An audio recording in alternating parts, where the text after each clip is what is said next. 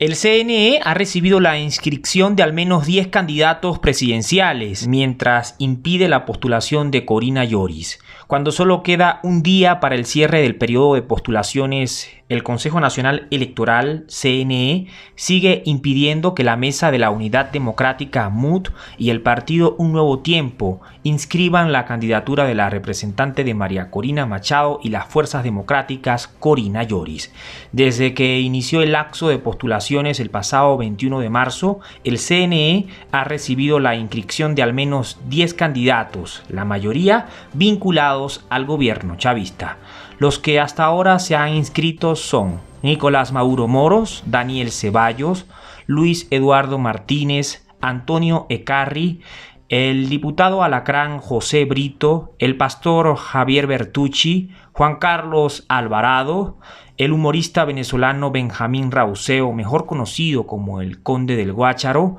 Claudio Fermín y el criticado ex dirigente chavista Luis Ratti.